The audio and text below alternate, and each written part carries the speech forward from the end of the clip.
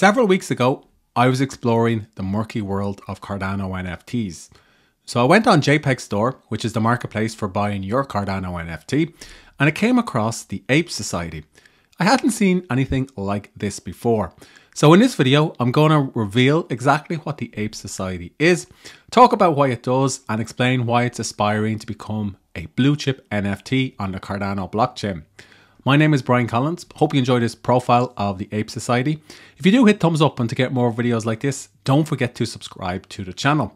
And of course, please remember, I'm not a financial advisor. This isn't financial advice. This profile is simply for informational purposes only to help you navigate the space safely. Now, with all of that said, let's dive in to explore the Ape Society NFT. The Ape Society is a picture for profile NFT project. It's all about, you guessed it, yes, apes. What drew me to this particular project is the artwork. Now, I know that's a bit of a cliche, and don't worry, the Ape Society has some more use cases than simply aspiring to be another ape NFT. But you have to admit, these apes are pretty well drawn and are pretty creative. Look at this guy here, Maitland White. He's got a fantastic beard. What about Woodrow Best with his great pair of goggles? If you go from price high to low, you can see even more creative looking apes. So Forbes Rich, what a great name for an ape. By the way, I should add, every ape, all 7,000 of them in the collection, has a name already. So not just a number that you'll get on CryptoPunks or Bored Ape Yacht Club. This guy here looks like something from the 1800s, early 1900s. And I really like the cigar that Enrique Taylor has in his mouth. In other words, the apes in the Ape Society picture for profile project look really creative if it's a distinctive look and feel that's unlike any other NFT up there. To be honest, the only similarity that I could see between this and other NFT projects, at least from the design, is the fact that it's an ape. It could be a strength or it could be a weakness. Is the market ready for another blue chip ape collection? Who knows?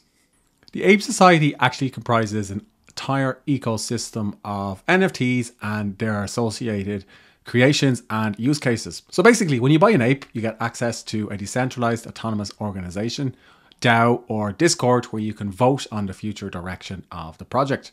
You can also purchase a cabin for an ape, which I'll show you in a moment. And if you purchase a cabin and an ape, you can mint a frame for free. And then you can stake your ape inside of your frame in your cabin and earn Society. Society is the proprietary token within the ape ecosystem. And you can use Society, you can sell it back to ADA and sell that back to Fiat if you want. But it's not actually meant as something that's going to be or will earn you money over the long term. It's actually meant as a token that you will use within the ape ecosystem, for example, for a potential game and for also some of its other potential future projects which are in development. So there's much more here planned for the Ape Society than I can cover in a single video. But suffice to say, if you're interested in the apes, it's a picture for profile project. There are 7,000 of them. You can purchase a cabin for your ape and stake it within a frame to earn Society. With that said, this is what the roadmap for the Ape Society looks like. So the project launched in the spring of 2022, so a few months before the NFT bear market. There's a Society token airdrop on Cardano for ape holders. We were also able to preview what cabins looked like. And then HD or full high definition assets were released for all of the apes. And the artwork really is fantastic. This is what drew me to the project. You were able to mint your cabin, and then within the summer, they built out a functionality for staking your ape, which was recently launched. And within the autumn of this year, there are some more plans for Society within the ecosystem that I've shown you a few moments ago, which will be launched. And you'll also be able to interact with your cabin as well. So I'll show you some examples in a moment of what that looks like on the website. Before I do that, what drew me to the Ape Society is how well it's explained rarity for this project. Often when I'm trying to figure out rarity for a project, I would simply go to OpenSea and use the search bar to navigate all of the different traits and properties to figure out what's rare and what's not rare. But the Ape Society has excelled at creating documentation which you get access to once you join the Discord. So you can see here that all of the various hats that your ape can potentially wear and how rare they are. You can see all of the eyes, so you have a monocle, safety goggles, wrap glasses and so on. You can see all of the body clothes, zombie, doublet, chainmail, all of the ears, head, accessories, weapons, facial hair, and so on. But what I actually particularly liked is all of the different classes. So depending on what class of ape you own, you can pick one up on the floor, or you can pick up a rarer class. It's more or less rare, and it will earn more or less Society token. So the rarest apes are the nobles. They comprise 1% of the 7,000 apes in the collection, followed by royal advisors, military officers, merchants, explorers, artists, and then craftsmen. So I went ahead and picked an ape who is a craftsman off the floor because I wanted an affordable entry point into this NFT collection. That said, you could go ahead and pick one up that's not off the floor. That said, when I was researching the Ape Society, I found many of them weren't listed because it looks like a lot of Ape Society holders are actually staking their apes. Over the past few months, the Ape Society has had quite a run up in floor price. So it's currently trading at just under 8,000 Cardano or ADA. So that works out at approximately just under $4,000. It's nearly doubled in price over the past few weeks. And if you go back to just before the NFT bear market kicked off at the start of May, you can see that the Ape Society was trading at approximately 3,000 ADA. There was a slight dip since this particular runoff. Now I mentioned about Cabin. So Cabin was a free airdrop for Ape Society holders, but you can pick these up on JPEG Store as well. They currently have a floor price of 535 Cardano or ADA. They've had a run up from 200 ADA from just a couple of short weeks ago. So this is what the cabins look like. The idea is that your ape will live inside of the cabin. And of course, there are different types of cabins with different rarity scores. Having a rarer cabin means that you can potentially earn more society. So if you go to the properties section, I can change the size of my cabin from a cottage, which are the ones on the floor, to a chateau, which is the biggest cabin, I gather. So these are quite a bit more expensive. In fact, 10 times more expensive. And you can purchase these and you can have several apes living in your chateau. So I really do like the creative. Like these actually have addresses as well and postcodes. So usually with an NFT collection, you'll just simply see a number for the NFT. The lore is really well quite built out with the Ape Society. When I'm evaluating an NFT, I also like to look at the website. I know many NFT projects like to launch based on hype on Twitter and Discord, but I like to see that they've invested in a good site which demonstrates that they could potentially be here for the long term. So this is the Ape Society site.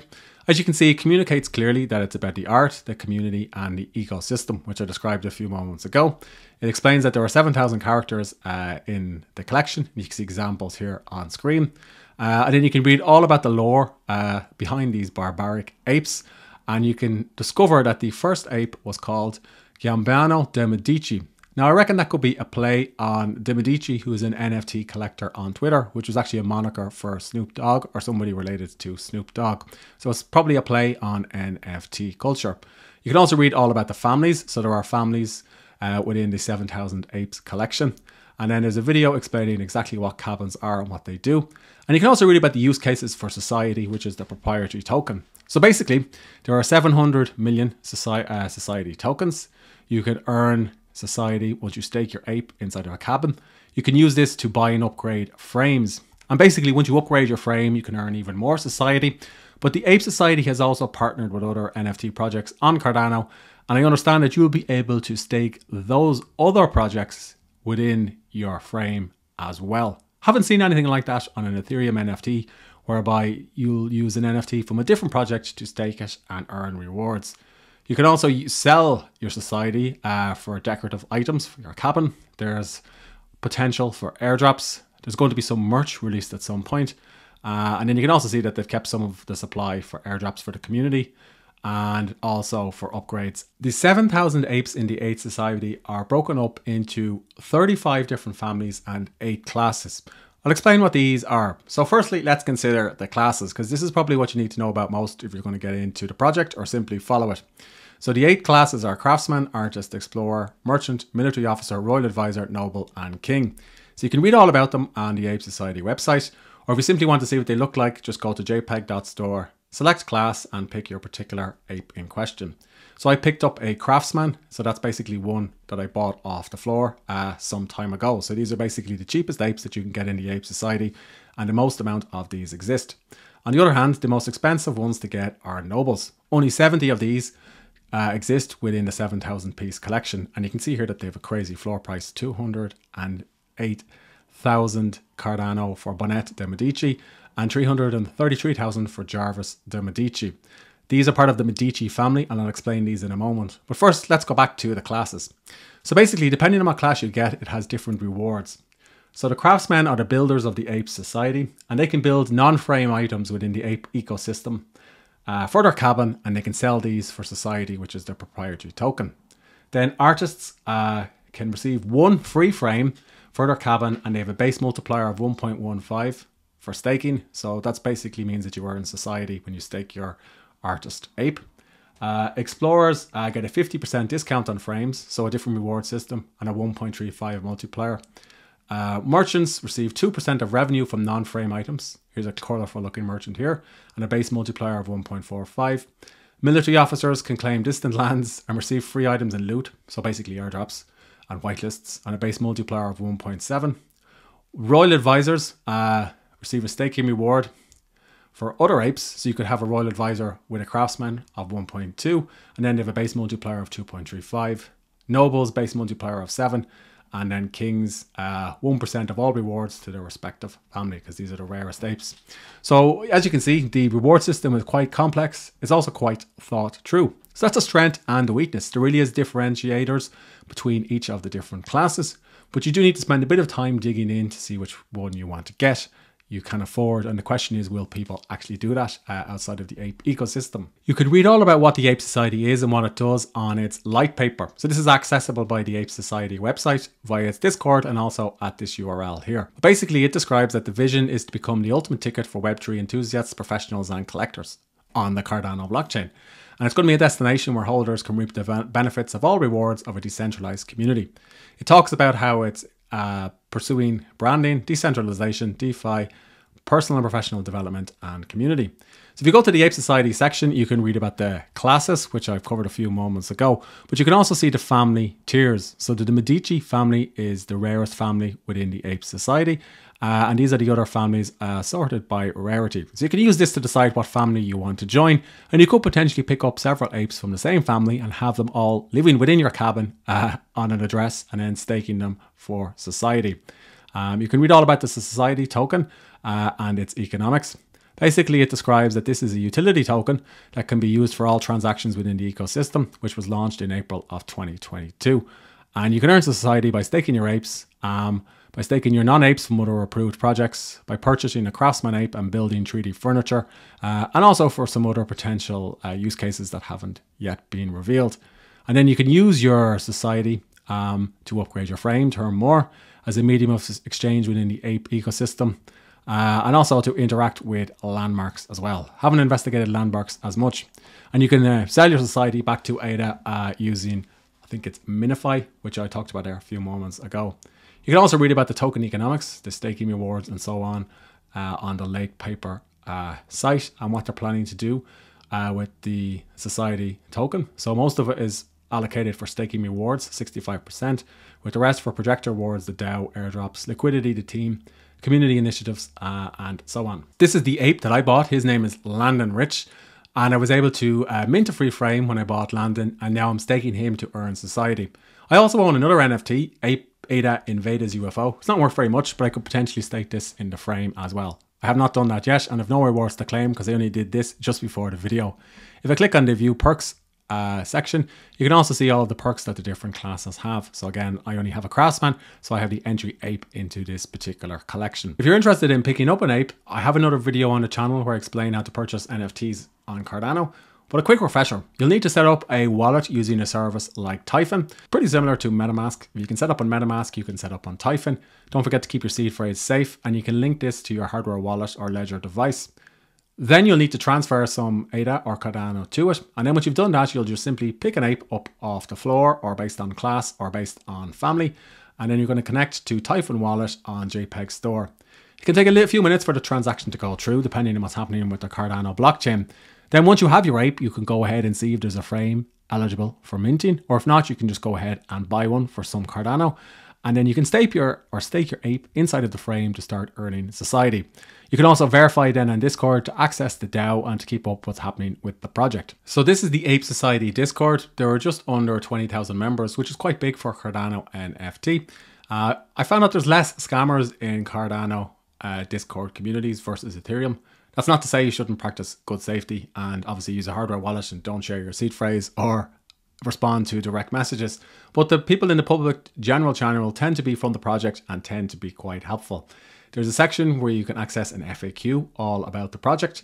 So there's much more detail about staking, society, and frames if you're so interested. You can use this to access the official links for staking your ape if you go ahead and pick one up. And you can also access this channel here, which has updates about the roadmap.